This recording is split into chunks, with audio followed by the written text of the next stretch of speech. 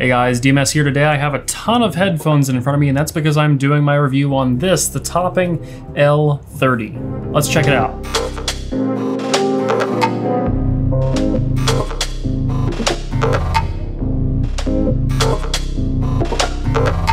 All right, we've got 1, 2, 3, 4, 5, 6, 7 headphones in here. I've been using this amp for, I'd say, about 2.5 weeks, A being between it and several other amps.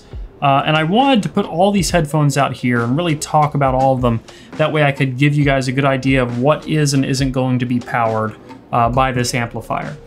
So first off, I want to talk about the build and then we'll run through the rest. So build-wise, this thing is actually fantastic. This is a super well-built amp. I can't really pull it up here too much because I actually have it plugged in, but you can kind of see it right here. You know what, let's just unplug it.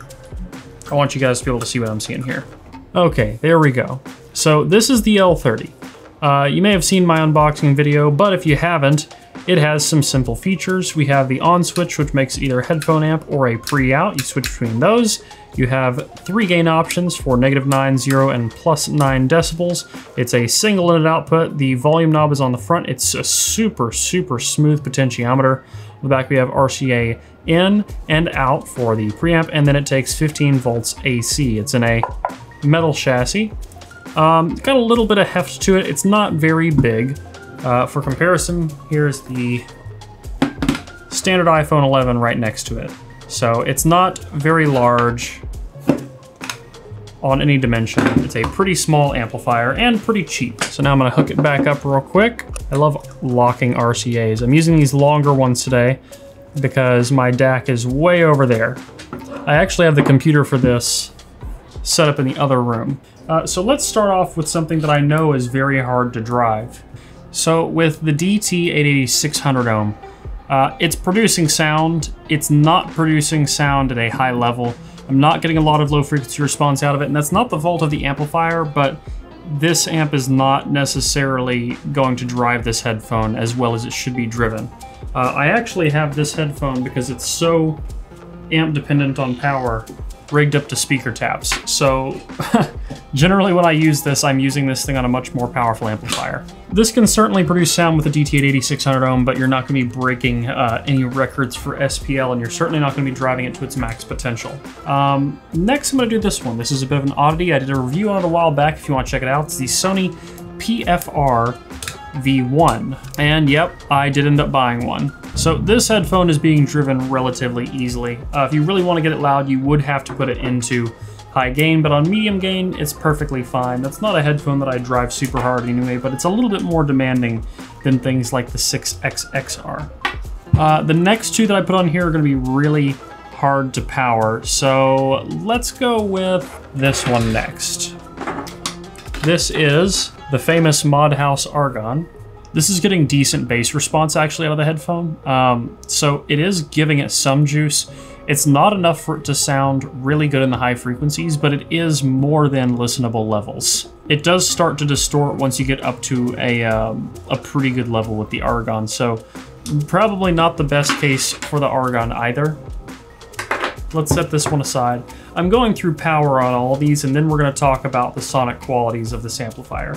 There are a few headphones that I have on the table that this can drive well. The next one actually will probably be pretty easy to drive. It has been in most of my testing before. This is the Beyerdynamic TYGR300R. I also have a video out on this. It's a headphone that I highly recommended and praised for its price, and it's very easy to power. So medium gain, you give it some juice with this headphone, but this right here is an excellent pairing. Because the Tiger 300R doesn't take a lot of juice, and this is an extremely, I haven't said it yet, but this is an extremely clean amplifier. The two pair very well together because I feel like the 300R has exceptional resolution for its price point, and when you pair these two together, it really is something special. There's a lot of headphones you won't be able to drive super well with these, but this one in particular, if you have a 300R and you're looking for an amplifier, this is certainly a good choice. I'm gonna move on to the next one here. Let's go with the Edition XX. Now, the Edition XX, obviously I've listened to all these headphones with this amp before, but the Edition XX is one that I particularly remember comes to life on this amp.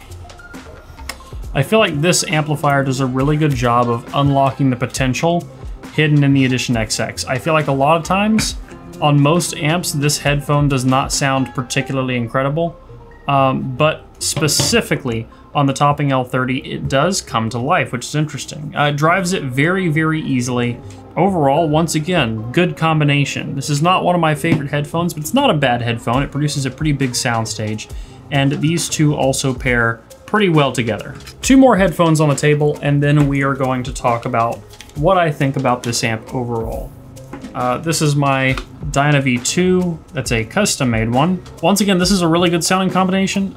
This headphone does take more power, though. I'm really straining this amp to try and get to a good listening level on this headphone, which is unfortunate. At moderate and low levels, it sounds really good, but the amp I don't think quite has the juice to drive this headphone, though it does sound very clean in combination. We put this aside and let's go to the most universal headphone out there, and one that I have recommended countless times, the Sennheiser HD 6XX. This powers the 6XX very easily, and it does a couple interesting things. So one, I'd like to point out again, this is an extremely neutral, extremely clean amp.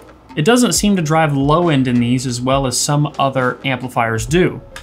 I'm not entirely sure if that's because of the internal drive architecture or because of the power output of this. It sounds extremely articulated in the high frequencies, very, very clean through the highs and the mid-range, which plays very well to the strengths of the HD6XX. And while it does produce low end, I find the low end on this to be less pleasing with the 6XX than with another few amps. Specifically like the Atom, the Little Dot Mark II. Of course, Little Dot Mark II is not a clean amp by any means, it's a tube amp. But comparatively, the Atom is still a very clean amp to this, and the Atom does seem to drive all of these headphones more easily than this does. However, I feel like at low volumes, this may be cleaner sounding. So it really depends on a few things. How hard it is to drive the headphones you're using, really what other factors are going to be most important to you, because this is very, very well built. It is better built on the outside at least than an Atom is. It's not made in America, so it depends on where you stand on that whole thing. It's very, very, very, very, very, very, very low noise floor, very clean, and very enjoyable with the right headphones.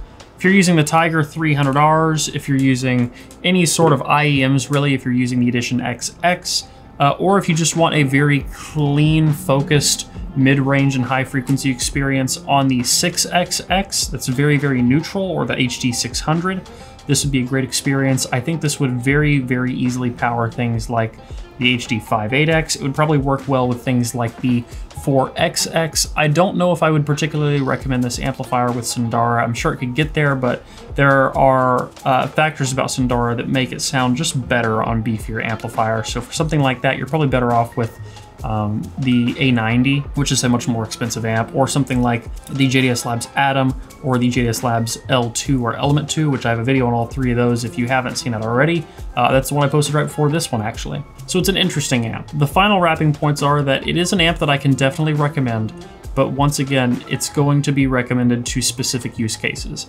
It's one of the cleaner amps that I've heard, but it really 100% is going to depend on what you're using it with. Are your headphones easy to drive? L30, great little amp. Do you have a headphone that's harder to drive that you listen to at low volume levels and you don't expect crazy bass performance out of it? L30, pretty great little amp. I think most Audio Technicas, so anything in the AD series like the AD900X, AD1000X, I think those would be relatively easy to drive on this as well. Things like the K371 and K361, M40X, MDR 1A, if you're using something like the Drop Panda and want to use it wired. I think I covered a fair bit of things on there. I think this would drive headphones like Elex as well. I actually imagine this would probably be a decent combination with Elex, but Elex would probably still benefit from having higher end amplifiers like the Element 2 or L2. So there you have it. Those are my thoughts on the Topping L30. This was sent to me by Hi-Fi Go. I have a link to it in the video description on their website. I've not been paid or compensated in any way to say anything in this video. Everything you're hearing is my own thoughts and opinions. But that's all I have for you guys today. If you like this video, please leave a like down below and a comment letting me know what you want to see in the future. If you want to support the channel and get early access to my videos, you can at the Patreon link in the video description, or you can get an analog shirt also linked down there. This helps make videos like these possible. If you want to get active in the community, you can at forum.hifiguides.com. And as always, don't forget to stick around and subscribe for more videos like this in the future. Until the next one, guys. Peace.